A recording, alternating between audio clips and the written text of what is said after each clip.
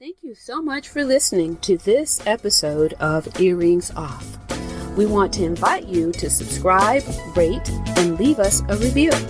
You can find us on Facebook at Earrings Off Podcast and on Instagram at The Earrings Off Podcast. Welcome to Earrings Off. I'm Lou. And I'm Teresa. Let's get started.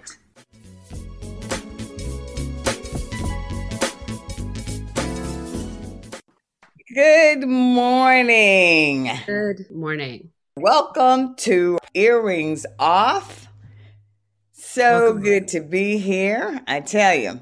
Teresa, so how are you this morning? I'm actually doing very good. I had a wonderful night's rest and I was able to get my workout in before the show. And so I'm feeling pretty good. Got my flower in my hair. Yeah, I know, right? Okay, all right, I see you. Yeah, I tell you. Teresa. Yes. Do you want to say, Lou, what is going on? Lou, how are you? Well, no, hold on. Rewind. You're right. Lou, I got caught up. I'm sure you embarrassed. I'm sure you embarrass your mom on this show. What in the world? So pretend that you care that I'm living and breathing. Let's start with that. Lou, here's the thing. Okay, I had bad manners this morning, but let me tell you where my head was. I really wasn't even here. I was looking at how this flower looked and whether or not I need to take it out. Okay. All right. So important stuff. Let me just back up. Let me back up. You know I love you. Yes. How are you this morning, my friend? Well, I'm doing well. I'm doing very well. You know, I just came family reunion and I am still just marinating in the love and the support and the laughter. I tell you, it's just a great time. And even better, you know, my brother and sister-in-law who are supposed to be spades champions, you know, everybody in the family, we think they have some kind of secret code. My niece and I beat them, so we are now the champions of the family. So, you know, it's going kind of day for me. I'm just still excited. It's amazing. That is congratulations. You know what? I didn't even know you knew how to play that. I know, right? Went back to my college days. But that is awesome. But I want to tell you something. I love that you guys do this. And even though it's not my family, I'm sitting on pins and needles just waiting to see pictures, hear the stories. And you guys have such a close-knit family. And I really, really love that. Thank you. You know, we haven't been together except for a funeral, you know, except for sad times during COVID, you know, and we were nervous and took all the precautions we could take and just tried to remind people, please stay extra safe because we wanted to see each other. It was just a wonderful time. I really feel rejuvenated, revived. It's amazing how you can go through life and you feel normal, like you're executing and doing everything. And then when you feel like you've been put on oxygen, it's like, oh my goodness, I was barely making it. Yeah. I needed that. How was I even surviving without that? So, right. I tell you, it was just a wonderful time. I'm still on a high, just still on a high. I don't want any negativity around me. I'm just sort of basking in it. So I'm thankful. Yeah. Very, very. And you know, best of all, and really why it's so important, it's for the young people, the kids. Oh yeah. My goodness, the cousins who don't see each other, who can barely pronounce each other's names. You know, I have a sweet grandnephew. His name is Adonis, but my granddaughter calls him Donald. I think that's the best she can do. But he calls her baby, so I think she's a step up from that. So just hearing that, and it was just good stuff. Good stuff. Yeah. Awesome. All right. You ready to move on with the show? I am ready. Okay. So today, instead of highlighting a woman who kicks butt, I wanted to look at the habits that make women successful or people in general successful. Well, folks, just so you know, that's the way Teresa is. I just plunged right in with women who kick butt. And Teresa, you know, in her way, had to let me know we didn't explain what that looks like. We need to talk about it. So that's why we are where we are today. Well, because see, here's what the deal with that, right? The deal is that, you know, we are like we talked about Liz Cheney, but in everyday life, women are successful, whether they're homemakers, whether they're, whatever the role is, you know, it takes a matter of planning and intention to be successful in whatever it is you're trying to do, whether you're going to work every day or whatever. And plus, I have to admit, Lou, a bit of selfishness, like what you highlighted in the beginning about me, went into the thought of this as well, because part of success is having that, I feel, and in all the books that I've read, that morning routine, right? Which I have just fallen off with that. Really? Yeah. I have my morning routine has just been getting myself up and out, right? So because you usually work out in the mornings, Teresa. I do, but it's not consistent, right? I still do. Yeah. But because what has happened to me is that I'm in a hybrid situation back at work. Yeah. So it's 1 week I'm working from home, 1 week I'm working in the office, and it's hard to just keep that consistency because I have to get up a little earlier on the days that I have to go into the office, which throws everything off, you know. So when I'm working from home, it's perfect, or can be. But when I'm in the office, not so much. So it's been kind of tough. So I wanted to talk about these things to kind of remind myself and all of this. So let's just jump right into it. Okay. One of the I chose in my preparation for this, I went back to an old trusty dusty, The 7 Habits of Highly Effective People by Stephen Covey. I think that book was. And Teresa, you know how, I read a lot, but I don't think I've read that one. When you mentioned it, I'm like, unless I read it years ago, I don't recall it. And so I see it so popular. I don't know how I missed it, but I did. Oh my gosh. Because the principles in it are true even today. I think this book was written back in the 90s or maybe even the 80s. It's been around for a long, long time, but there's still workshops given with these 7 habits. And they're still true to this day, right? All right.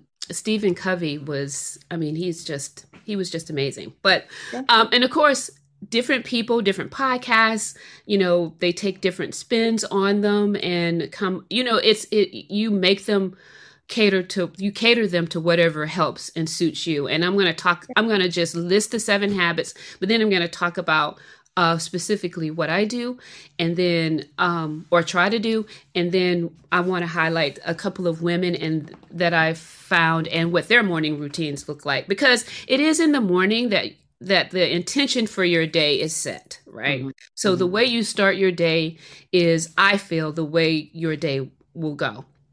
So the 7 habits, being proactive is number 1.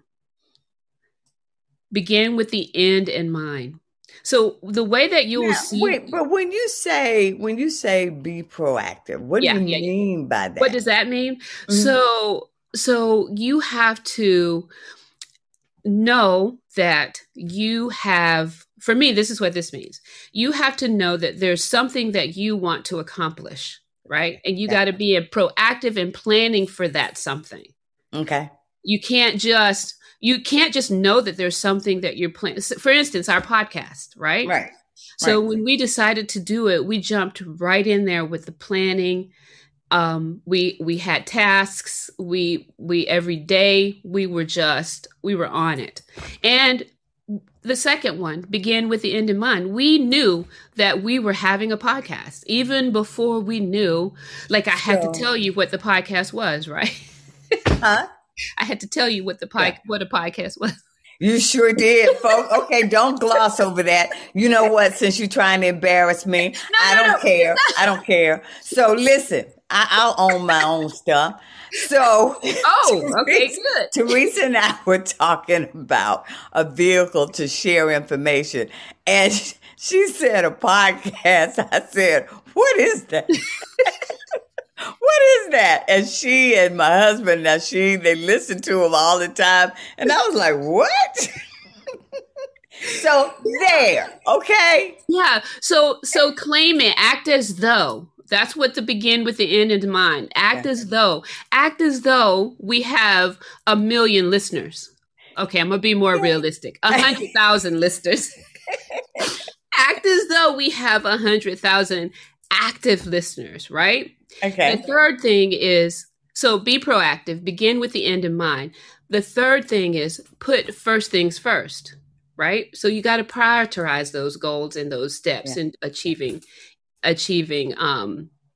well, and you know what? I do ascribe to that because it is so easy when you are going about your day-to-day and executing to get thrown off track, you know? Yes. Because, and I do that with the podcast. When something distracts me, I remind myself, does this have anything to do with the show or with the podcast, what I'm supposed to be concentrating on? Right. I mean, is this going to help us to gain viewers or make a better show? If it's not doing that, then I need to put that to the side because I'm on task right now. So Lou, you know what I struggle with is because so much of it is content, right? And so when I'm looking for ideas, I am so quick down a rabbit hole because social media, there's so much information out there and I'll see something that'll trigger something else in my mind. And it's like, what was I doing? And then by that time, a whole hour has gone by. So it's hard to prioritize and keep focused, but that's what we got to do. All right. Yeah. Think win-win. Okay.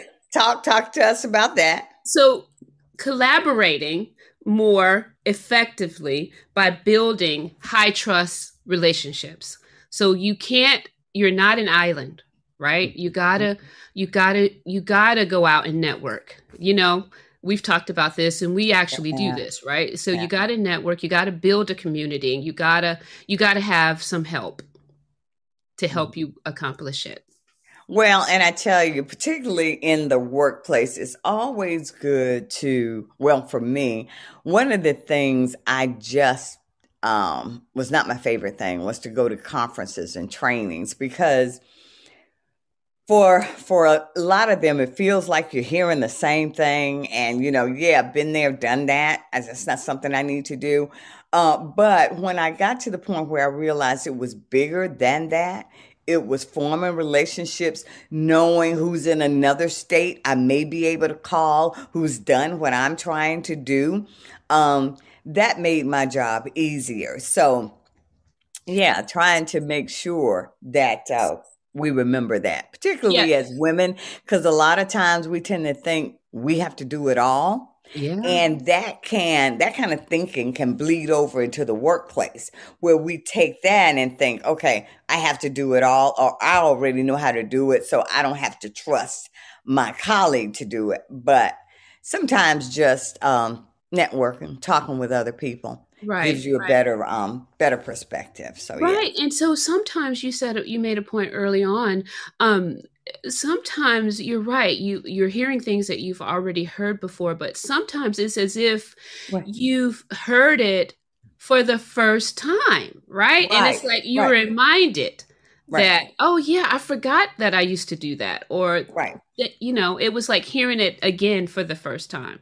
Yeah. So moving on to the next one, number 5, seek to understand first before making yourself understood. Influence others by developing a deep understanding of their needs and perspectives. And a large part of that, to me, is listen more than you talk. Yeah. You need to, in the workplace, a lot of times and in our lives, we want to let people know how very bright we are. and how, we got it going on. But as you, I don't want to say mature a bit, but become more seasoned or understand the dynamics of the workplace and of relationships, you get that you listen and you absorb information. And a lot of times that will be instrumental in planning your response and your next step. So, yeah. Very good. Yeah, that's exactly right. Number 6, synergize. Learn to synergize. Develop innovative solutions that leverage diversity and satisfies all the key stakeholders. Mm-hmm. Mm-hmm. Mm-hmm. Okay. Okay. Making sure that you value others and that you understand that we all have different strengths, weaknesses, perspectives, and being willing to acknowledge and yield to those certainly makes a stronger team. I even think in relationships, it makes a stronger relationship, a stronger family, a stronger partner. Yeah. Yeah. So Lou, it's almost like you've read the book, honestly. I told you it's all right here. Yes. Sharpen the saw. Yeah. So increase motivation, energy, work-life balance by making time for renewing activities. Okay. So you got to take care of yourself. Okay. You got to take care of yourself. And you do. You really do. You really do have to take care of yourself. Yeah. Yeah. Well, when you said you were going to review the points in this book, and I hadn't read them, and actually didn't plan to invest any of my time reading it this close to the show, I thought, okay, all right, Teresa's gonna cover these 7 habits. What do I have? And so I thought about that. So came up with my own stuff. I didn't write, of course. The author is better able because he made a bestseller, and apparently people are all over the world are responding to it. I don't have a bestseller, but that doesn't mean I didn't learn some things in the workplace. So one thing I wrote about, one thing we just talked about. I believe this wholeheartedly. I had someone tell me years ago, this is what you're going to do on this job. When I started a job that was pretty high, they had a high turnover rate, and I was nervous because I knew going in that they had a high turnover rate and that it was a difficult environment, all of that. But what someone said to me was 2 things. One thing actually, watch your mouth. When you go to the water cooler, you're just nodding your head when folks are talking. Oh, yeah. You're just saying, oh no, is that right? You are not giving fuel to it. You are not saying anything that's going to allow people to attach your name to stuff. Lou said. And so I learned that, because certainly, when you know that you're walking into a situation that may be a bit dysfunctional, don't think you're going to cure it. You make sure that you have those conversations if you feel you must have them in a safe space at home with your partner or your sister, your brother, somebody like that. I just learned to watch what I say and to keep my mouth shut and to listen and to just nod a lot. So doesn't that actually fits in with number 5, doesn't it? Yeah. So that was a lesson that I learned. Yeah. Awesome. Huh? That's awesome. And one other thing that I learned early in my career that I believe was probably the thing that was one of the best things that I did. And I don't know if it works for everybody, but I've always been a bit of a miser, very conservative with funds. And one thing I did was to make sure that I didn't spend the money, that I lived my life in such a way that it was below my salary, so that if something happened, then I could leave. I had choices. Yeah. I could leave, and I wasn't at the mercy of my bosses, that I talked to myself about this before I started work. Listen, this is your salary. This is what you're going to spend. The rest has to go into the forfeit, 401k, whatever it may be. We have to squirrel away this money, any kind of matching funds that they had, because I wanted the flexibility. And when you work in positions where people can fire you at will, or, it can be a toxic environment, don't pretend that that doesn't exist. Make sure you protect yourself. And one of the best ways to protect yourself is to know that you can be flexible. And I knew by living on a reduced salary, if I needed to, I could survive on a lesser one if I needed to leave. I didn't need to match that salary. I could survive no matter what people say. She took, she went down or took she took a lesser position. I didn't care about any of that. What I cared about was my sanity and my work reputation. Right. And so a lot of times, if we don't do that and aren't careful with our money, I don't want to say we compromise our integrity, but people can sort of smell blood in the water if you're at their mercy. Yeah. And some people just aren't kind when they smell blood in the water. So that's just one thing. I didn't read the book, but I'm just sharing what I learned myself. And one other thing that I learned was to own my mistakes. Right. When I did something that was not right, that was clearly an error, I didn't try to hide it. I didn't try to run from it. I was the first one in the office saying, you know what? I screwed up. This is what happened. And all I could do then is to try to clean it up, rectify it, do damage control, communicate. But people that worked with me always knew that, and people over me always knew, no, if Lou did something, she's going to tell you. You don't have to ever worry about that. Lou, that is a very, very big piece of advice, because it applies not just to corporate, it applies to life, right? So we need to basically own whatever the stuff is, right? And not let it dictate who we are, right? And you have to own it and move on, right? And don't relive it. Don't relive it, and keep it moving. Yeah. Because we aren't perfect, and we can try to do a great job and all of that, but we are going to not get it right all the time. We don't get it right at work. We don't get it right at home. But when something happens, just say, that was just, I screwed up. That wasn't a good call. I thought it was, but okay, this is what I've come up with to try to address it. And I never had a lot of respect for people, quite frankly, any respect for people in the workplace, particularly when they screw up and you don't own it. I'm like, what are you, 5?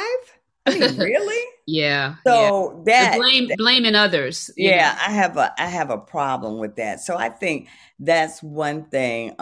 Just own your mistakes. And like when I talked about the financial piece earlier, not only does it give you flexibility, it also allows you to be a bit bolder in the workplace, because you're not so fearful of what's going to happen. Yeah. So you feel a bit more confident in the workplace to be creative, to share ideas, all of that. I think all of that works hand in hand with each other.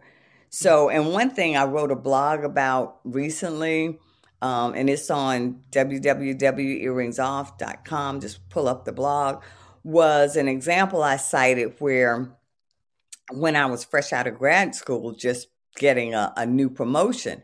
And the reason I got the promotion was somebody was watching me that I didn't even know was paying attention to what I was doing. So just be aware of, how you're conducting yourself, and try to do a good job. And when you fail or you fall short, own up to that. You were doing the best you could. Things happen. This is what occurred. I think I've shared before. when my mom passed on my job, I was running a team at the time.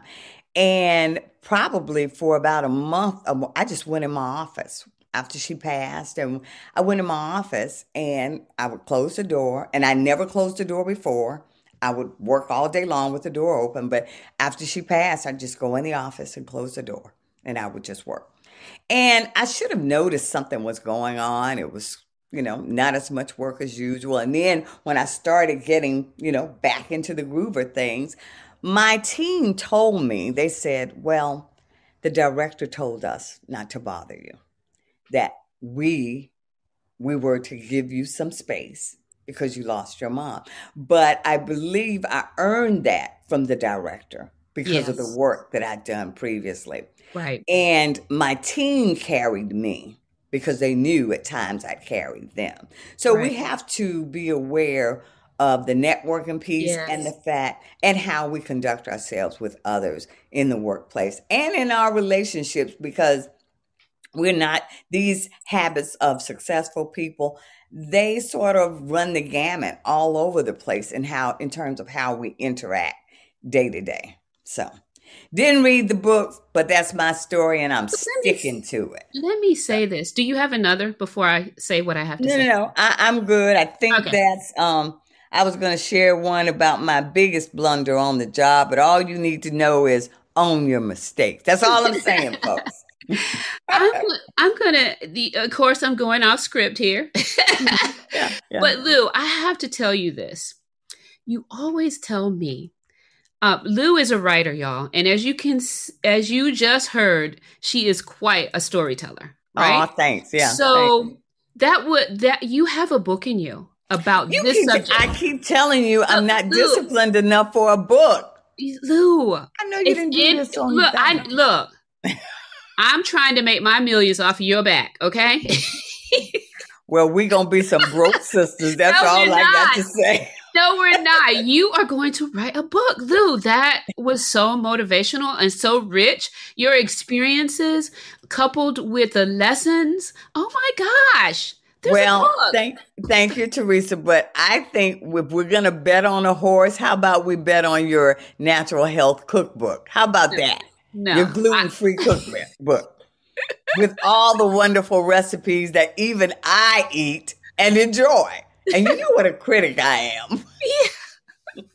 I think we digress, but that was some good stuff. So a couple of ladies that I found some interesting information about what they do to get their day started. Ariana Huffington, do you know her? Yeah. Huffington Post. She started the Huffington Post. She's relentless with making her priorities. Okay. She's comfortable with competition. Mm-hmm. Okay. Mm-hmm. She unplugs from social media every day to recharge and refuel. And she's not afraid of failing. Her mother always said that failure isn't the opposite of success. It's a stepping stone. Yeah. And I tell you, Teresa, in life, some of the best lessons are learned in failures and falling short. Painful lessons, but great lessons. So, yeah, but you're right. Yeah. She reads, this is at night to prepare for good sleep. She reads real books, ones that have nothing to do with work, which allows her to get to sleep and to sleep well through the night. Yeah. That's a good one because, I've always been a reader, but I was a bit of a snob with reading. I just shunned fiction for years. And it was like, I only want to read about real events and things that happen and can educate me. And then when I got into fiction, I get it because it's an escape, And I so enjoy a good book of fiction. So, yeah. Yeah. And this is the most important thing is how she begins and ends her day. She doesn't reach for her phone. She takes a few minutes to do deep breathing, to be grateful, and to set her intention for the day. And then she does some meditation and or yoga. And another one, Rachel Hollis, you know, I'm a fan of hers. She's a podcaster and an author. You're a big fan. Yeah. She starts her day with gratitude, right? Just all the things that she's grateful for. And they're not like little things. Like she gives it thought to say, like real things, not like I'm not grateful, not things like I'm grateful for that piece of cake yesterday. You know what I mean? Something more deeper and more that's mine, but okay, go on. Yeah. Exercise. She has a gratitude practice. She exercises every morning, and then she starts her day out with water. And so her other big thing is that she tries to drink X ounces of water a day.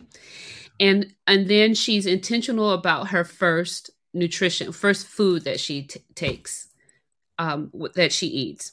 If she can, she has an hour to herself, just by herself. Michelle Obama, we all know her. Oh, yeah. Former First Lady. Yeah. Her number one daily habit is to give herself permission to be happy. Oh, wow. It's physical and it's mental. It's her diet. It's her physical activity and her emotional state. That's all tied together. That was a quote. You know, when you said that, gives herself permission to be happy, because I will intentionally say in the morning, oh, this is a great day. It's going to be a good day. I'm going to make it a great day. And I feel like that. Yeah. And I don't do it every morning, but, you know, when I remember that, I try to say that out loud to remind myself and my spirit that I control that.